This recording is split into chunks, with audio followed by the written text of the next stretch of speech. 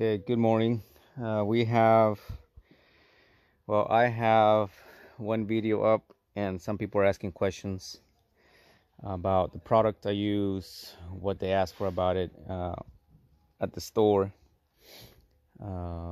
Just keep in mind this is lacquer, so you basically need lacquer thinner, and then you need your sanding sealer, and I'm using Gemini for this project. Okay, so you can get the Gemini undercoat sanding sealer. You can use vinyl sealer on hard to stick surfaces, but for this one we have some MDF and a mix of wood. As you can tell, I kind of already sprayed these guys. This is the primer coat, so that's what you call a sanding sealer primer coat, but it's tinted. So sanding sealers, you can either get them in tint to the finish you're gonna be applying, or you can just get it a clear, okay, or a transparent coating basically. So we have some shelves, we have some drawers here, and you can tell we're caulking all the seams so they all look the same when they're done. And the sprayer that I'm using is a Titan ED655 Plus.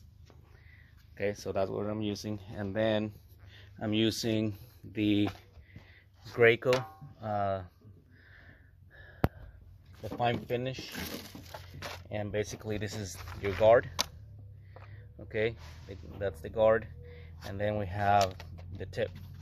That's a 412.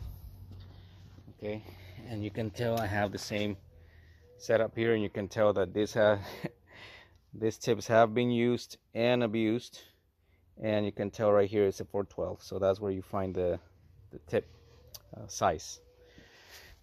Okay, now you can use something smaller like a 310. I don't like using smaller tips than that. And then in here we have the cabinet that we're gonna be painting. I have one of my guys working here with us. He's doing all the masking, but this is basically how it all goes down. We're masking off the floors, making sure that there's no chemical going on it or overspray. That's pretty much it. We'll continue for the finish. So I'm just gonna do a quick start up here. And I already have my pressure set up and ready to go. So the way I spray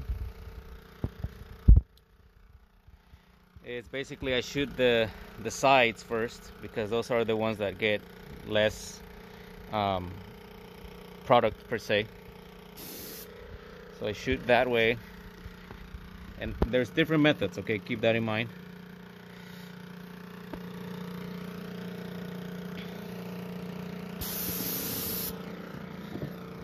There's different methods of spraying. Okay, so you shoot the sides like that, and then you come back in and you shoot the top. Okay, you can see some lines here, some lines there. That's totally fine. This one I went a little bit farther away and it looks better. Cool thing about lacquer is you spray it, dry, ready for sanding.